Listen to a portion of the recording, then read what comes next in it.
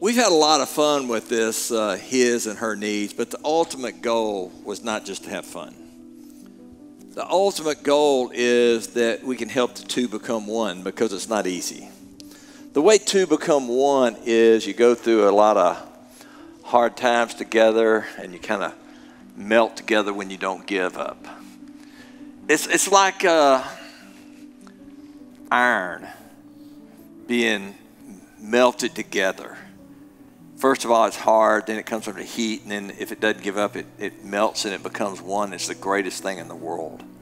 If you're a married man, you don't have to be a doctor. You don't have to be a counselor. You don't have to be a preacher. If I said, could you guess what the #1 need of men are, what would you say? Yes. Even the women guess. What would y'all think was? The women may know more than the men. The men are...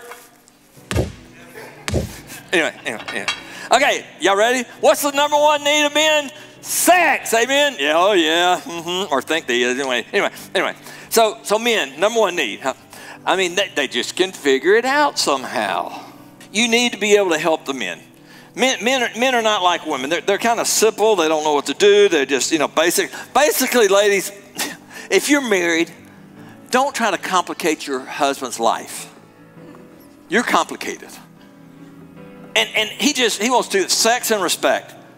And you're trying to complicate, don't you need this, husband? Don't you need that? Why don't you think harder on that? Why don't you plan harder on that? If you really knew how to handle men, it's not that hard.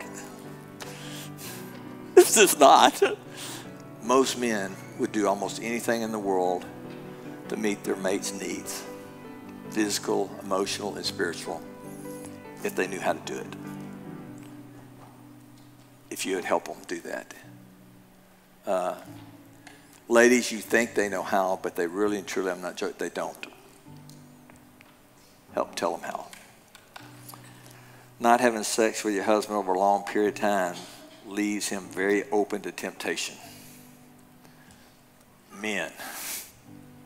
Women, that leaves him open to temptation, amen? Men, that does not give you the biblical right to commit adultery and have sex outside the marriage. Nothing does. Women, you shouldn't do it. Men, you shouldn't do it.